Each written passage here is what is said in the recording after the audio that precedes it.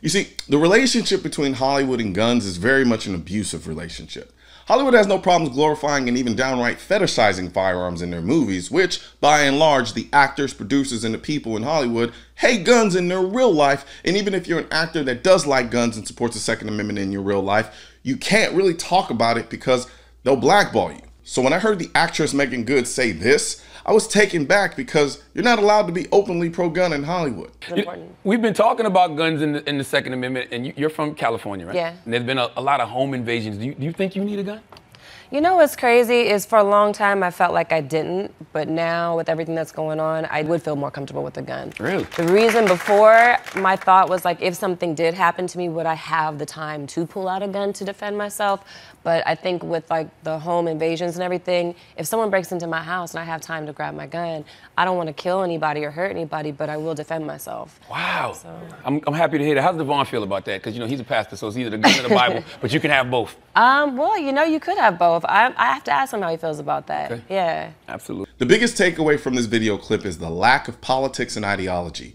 Meagan didn't wax poetic about having a come to Jesus moment about becoming a Democrat or Republican. She didn't do a deep sea dive into her personal conflict with her inner ideology. She was confronted with reality and she took reality for what it was. And if she's at home and someone breaks into her home, she wants the best thing possible to stop them from hurting her. And whether you like it or not, that thing is a gun.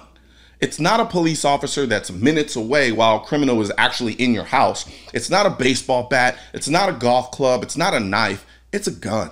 And it's not about killing people either. It's about stopping someone who's trying to hurt you and the people that you love. The very likely possibility that a criminal will die is simply a byproduct of the gun's effectiveness at stopping someone from killing you. I always say at the end of my videos that guns and the Second Amendment are not political. A criminal doesn't care if you're a liberal or a conservative, Democrat or Republican. The same way you're not going to care if a criminal is a liberal or a conservative, Democrat or Republican.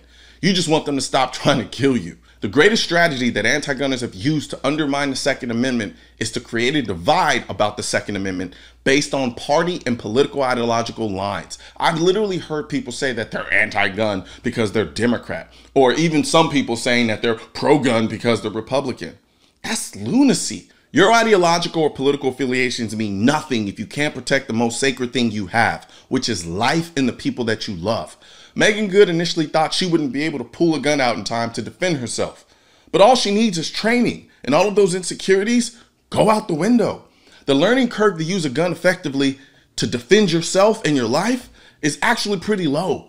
Problem is that most people don't even think about getting training, and anti-gun politicians and groups do their best to make access to training as hard and complicated as possible so that most people never really realize how easy it is to become good enough with a gun to defend yourself effectively. Right now, LA is a quiet free-for-all for criminals, and a lot of people are becoming victims, and the people there are slowly starting to wake up to the reality that when it really and truly counts, you can't depend on the government to protect you and keep you safe from criminals.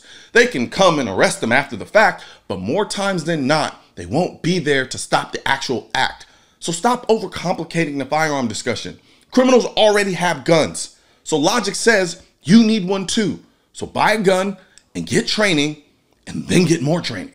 Guns aren't political. That's why I need your help getting this message to spread on YouTube by clicking the thumbs up button, leaving a comment to let me know what you think of the video, then subscribing to the channel. But most importantly, click that bell symbol. For products featured in this video, click the links in the description.